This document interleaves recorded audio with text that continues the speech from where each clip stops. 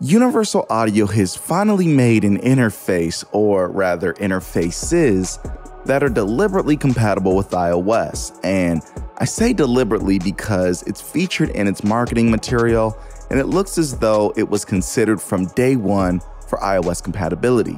And for that reason, this is great news. These are called the Universal Audio Volt interfaces, and they are comprised of different desktop interfaces, all of which I believe can be bus powered by the USB-C port on the iPad. But for Lightning devices, you'll probably need to use the CCK adapter as well as maybe DC power on the back of the interface. Now, first of all, we've got the Volt 1, which is a 1-in, 2-out interface, and it's going to cost $139. The Volt 2, which is a 2-in, 2-out interface, and it'll cost $189.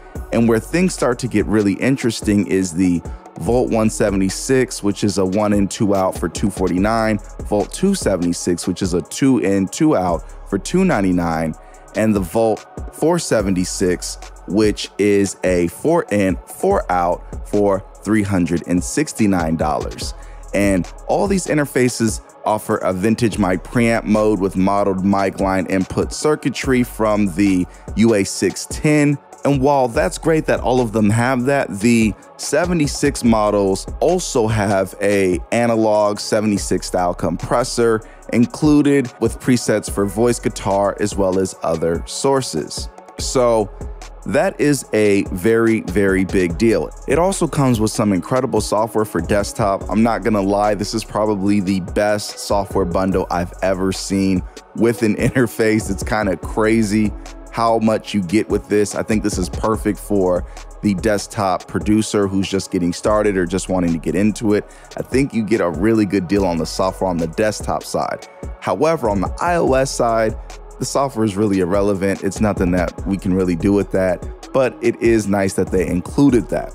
And according to Mitch at Sweetwater, the preamps sound really good on it, so I'll take his word for it. Well, there are a number of great things about the Volt interfaces. First of all, they have extremely high quality preamps. And I will assume that the A to D conversion and D to A conversion on this is probably good enough, right? The Motu M2 has proved that you can get a lot done for a little bit of money. So I don't really think we need to question the capability of A to D or D to A conversion anymore at this point because things seem to just work. But let's get into some of the things that I'm a little bit skeptical about in regards to this.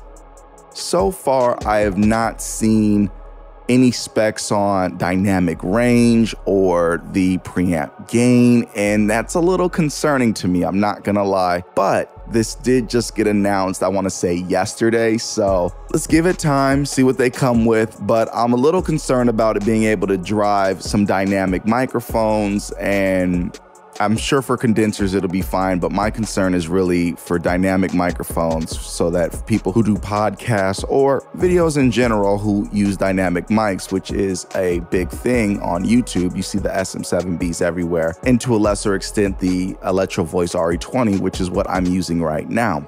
So hopefully the gain on that is good, because the gain on the ID14 Mark II was incredibly disappointing for an iOS device.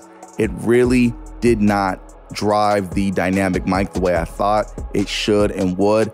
However, I know on desktop you get an extra 10 dB of digital gain that they call it. I don't think that's really applicable on iOS, unfortunately. So yeah, I don't want another case of that with this interface. So hopefully this does better. But I'm sure the preamps will be fine. I'm sure the A to D will be fine. It's just a matter of gain. My issue is really this: after seeing the onboard effects done correctly with the much more expensive Apogee desktop, I'm personally tired of the one-button gimmicks, whether it's the Focusrite Air button, the SSL 4K button, or the vintage button here, or for the 76 series on this interface, the compression button. What do these things even mean? Seriously, I was hoping we'd be able to dial in our compression settings directly on the interface. Charge a little more, remove the MIDI in and MIDI out, give us the real compressor that we can control. That's what I think we really need, even if it costs a little bit more for those features. Do a 476 Super Edition. Maybe it costs $499, $599, but it gives us a real deal hardware compressor built in instead of just a few presets. And that's my fear and worry about this interface and what it really means overall. I really thought we were going in a direction due to Apogee where iOS was now being considered as a truly pro platform. They incorporated the iOS ecosystem into their flagship interface, and I was hoping we could have gotten the same from all of the major players, including Universal Audio.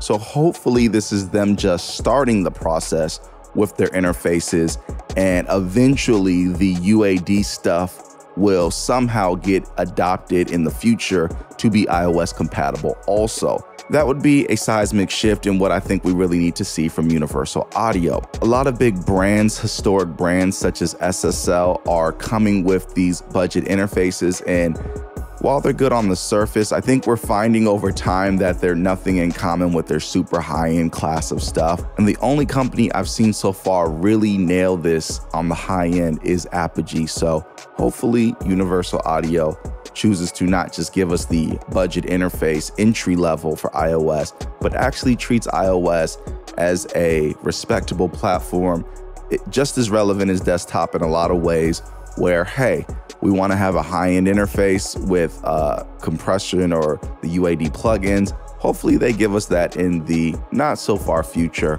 But for those of you who are interested in getting a interface at this point, it looks interesting. I'll say that. It looks interesting. I don't know if you should be jumping out the window for it. I guess time will tell when we do preamp tests and all that kind of stuff, if it is actually a super great value. But honestly, anything sub $400, whether it's the Black Lion Audio, whether it's the Motu M2 or the ID14 Mark II, with the exception of for dynamic mics with that interface, you really can't go wrong. So I think everyone's winning here.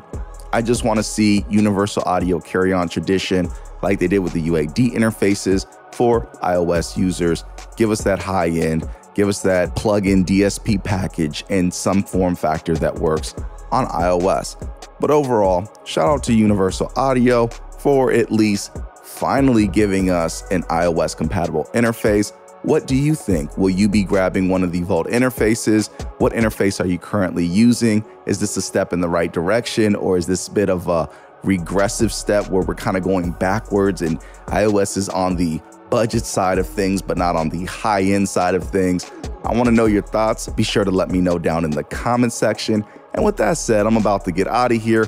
If you enjoyed this video, please be sure to hit the like button as well as the subscribe button and the notification bell so that you don't miss out on the latest news, tips, tricks, sales, beats, reviews, updates, and more. And be sure to check out some of the best kits available for iOS at iPadbeatmaking.com. It's iPadbeatmaking.com. Peace.